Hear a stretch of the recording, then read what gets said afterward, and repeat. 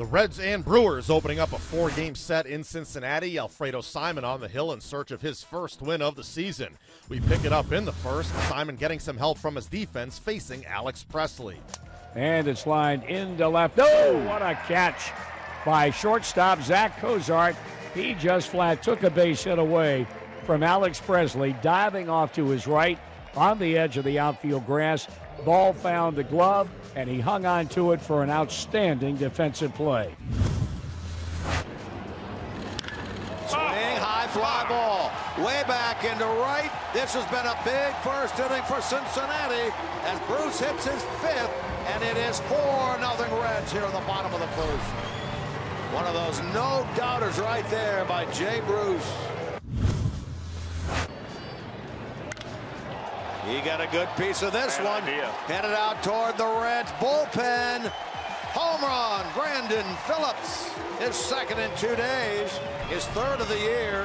3 RBIs now in this game. And the Reds add on. Get 2 more here, and it's now a 7-0 Reds lead. First pitch swinging Barnhart. Neuenhuis on the run. Neuenhuis got there with a slide. Boy, he's had to run all over the place.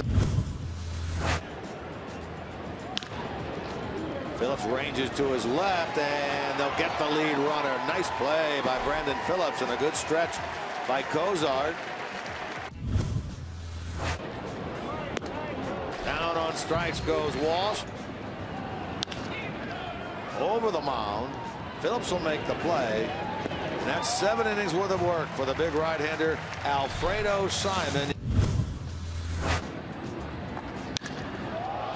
Puts a charge into this one into center.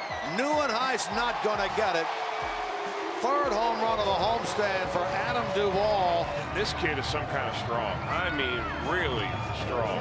The Reds win the opener of their 4-game set, taking it 9-5. Alfredo Simon notches his first win of the season, allowing 3 runs in 7 2/3 frames. He becomes just the second Reds starter this season to pitch 7 innings or more in a game.